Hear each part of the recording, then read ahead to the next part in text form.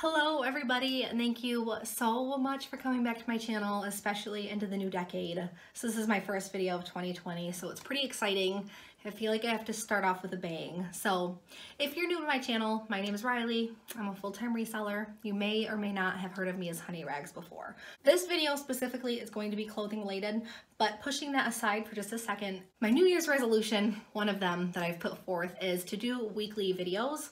And I want to be more transparent about everything that I resell. So last year I kept it pretty clothing related because that was just the audience that I developed, and like half of what I sell is clothing. So I just kept my channel pretty much clothing related. I threw in a few vintage things here and there, but for 2020, I'm going to be showing you guys pretty much everything, including like liquidation, wholesale, and some liquidation unboxing, which I think will be really exciting. So if you're looking forward to something like that, or that sounds like something you'd be interested in and you're not subscribed to my channel, of course I have to say it, go ahead and hit that subscribe button. Aside from my resolutions, like I said, this is a clothing related video because for this video, I'm reading you guys a list of brands, a list that I put together of brands that seem to be pretty hot in 2020 that are regularly selling for $50 plus. So I'm not just giving you guys any brand, I'm giving you guys brands that are maybe, I just call them like underdog brands. And by underdog, I don't mean they're any less than a normal brand I would tell you guys to look out for, because I wouldn't be telling you guys to look out for them if they were. But by underdog, I really just mean brands that you may not have heard of, brands that aren't completely mainstream. Because I think when you kind of hear like the same 20 or 30 brands that everybody knows about, like Lovers and Friends, Lululemon, obviously like J. Crew and stuff like that, it's not even really helpful at that point because you already are on the lookout for those brands. The list is really in no particular order. So what I do, this is how I put together my little lists, which I really love doing lists. So if you guys have any list ideas, by the way, drop them in the comments because I love doing lists. How I put them together is a few times a week I will go through Poshmark and I will filter women's clothing, and I'll just type in dress or top or sweater or bottoms, and I will filter sold, and then after sold is filtered, I will filter the price range to $50 plus. That way I'm not just looking at things that are selling for like $6 and $10 constantly. I'm looking for things that are actually going to bring in a pretty penny if you do have the chance of finding one in store.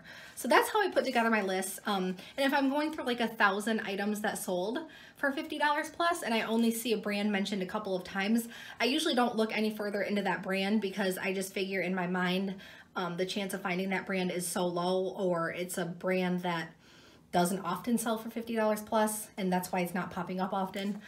So I'll just kind of use my common sense. If a brand keeps popping up and I'm seeing it quite a bit when I do my filtered searches, I will note it down, which is how I got my list. So the first one I am reading off here is Faithfull The Brand.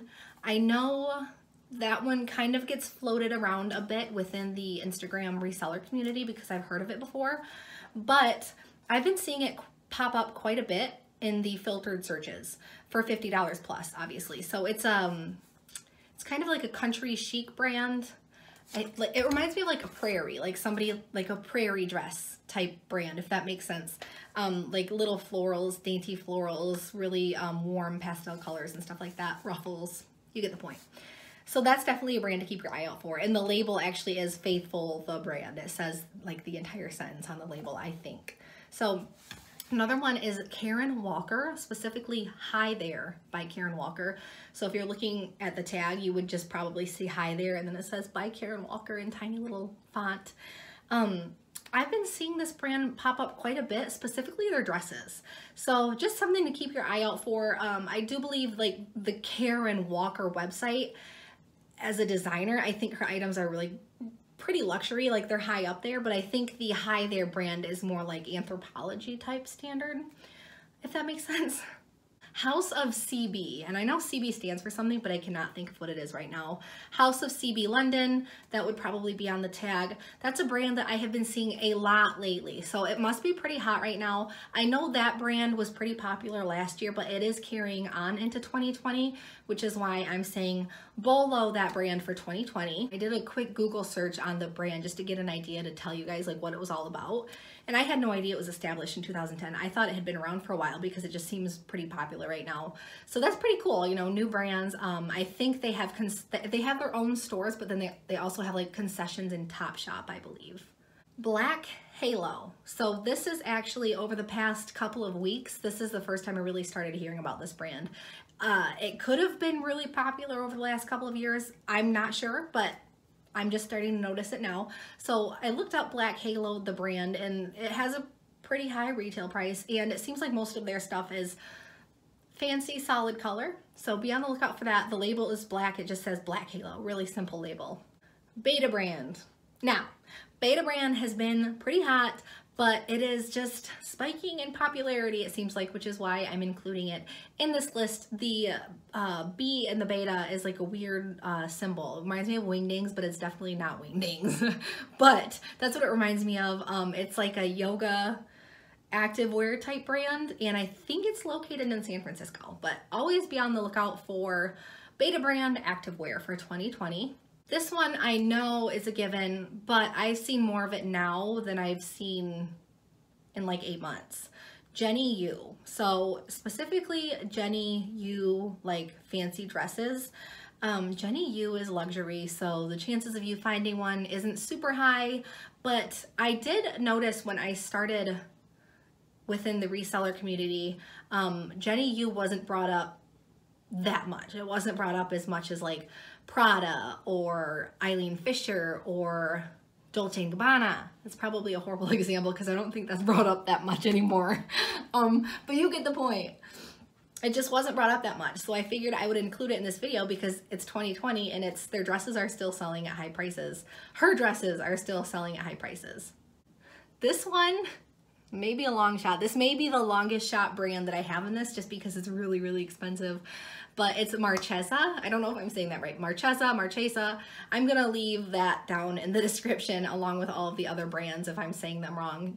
Feel free to correct me. So this was like a luxury brand that was established in 2004, apparently. It's based in NYC and it's expensive AF. So if you look up Marchesa and you try to go shopping, everything's gonna be like in the thousands of dollars. I've been seeing that brand quite a bit when I'm looking at like really expensive dresses that were sold used.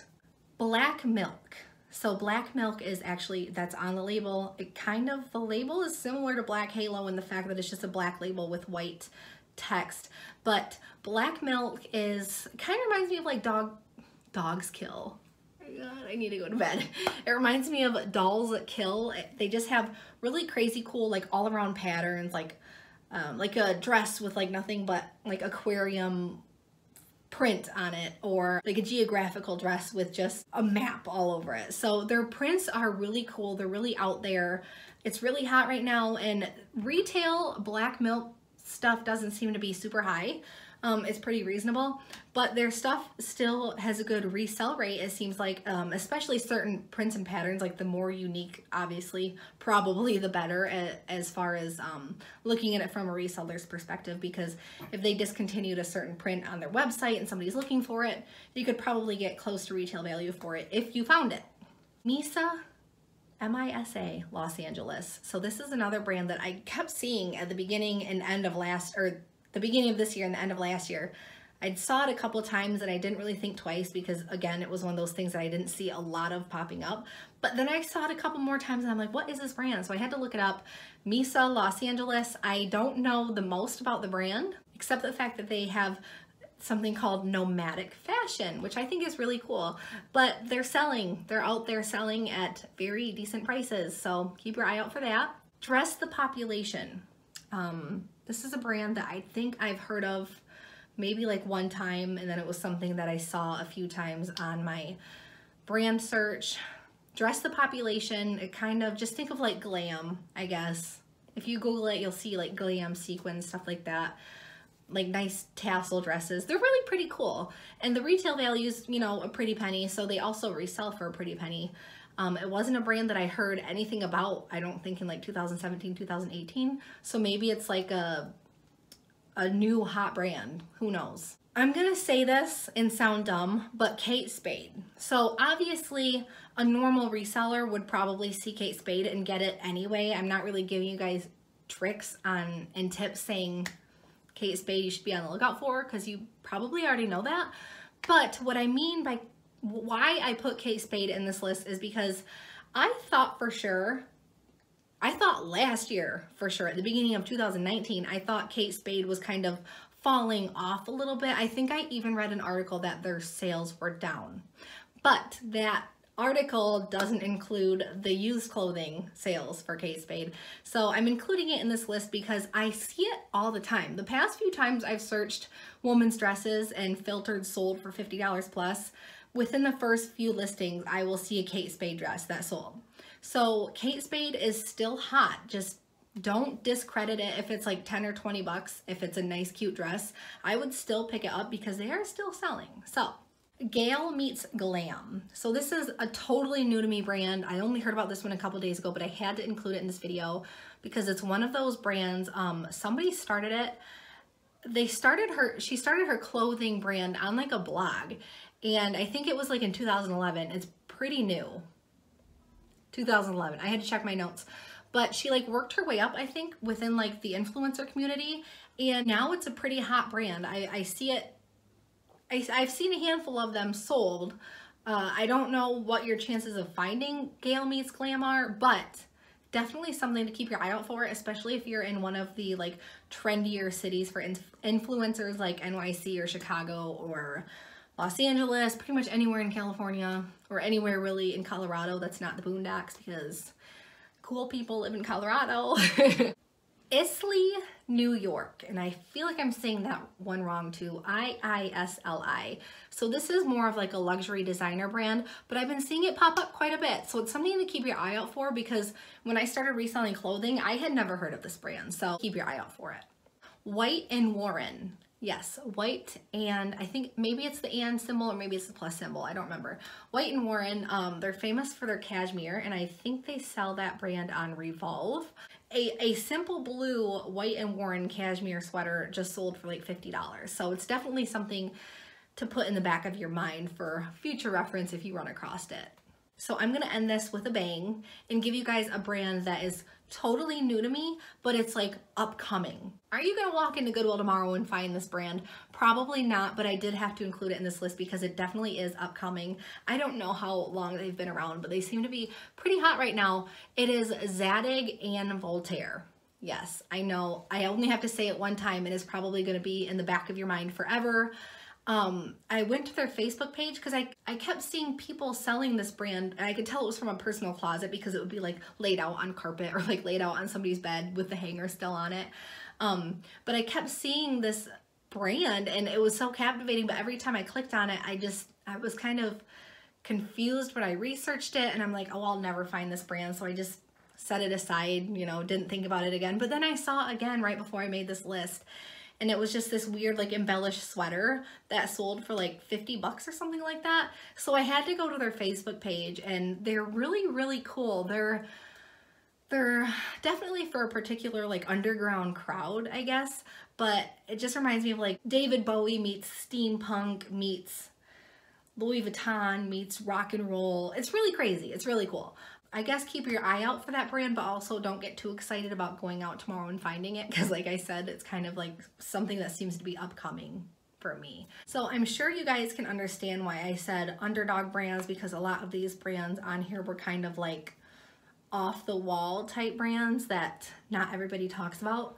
But don't discredit them. I'm gonna actually leave each brand in the order that I listed it down below in the comments so that you guys can actually see it, because I know sometimes reading something will like burn it in your brain better than just hearing it out loud.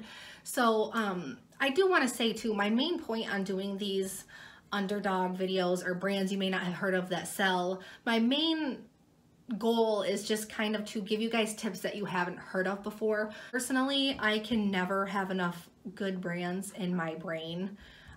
Every time I go to the thrift store, there is a brand that I've never heard of before. Almost every time I go, there's a brand I've never heard of before.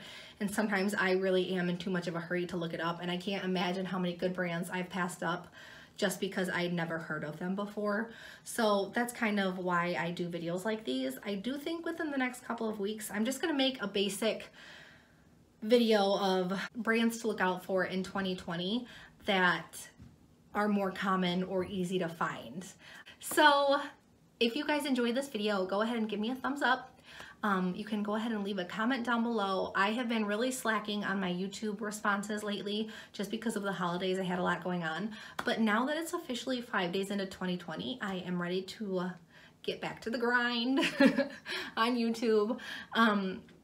I'm also going to leave a link down below in the description to my Instagram so you guys can go ahead and follow me on there, and don't be afraid to comment, say hi, introduce yourself. I love meeting new resellers.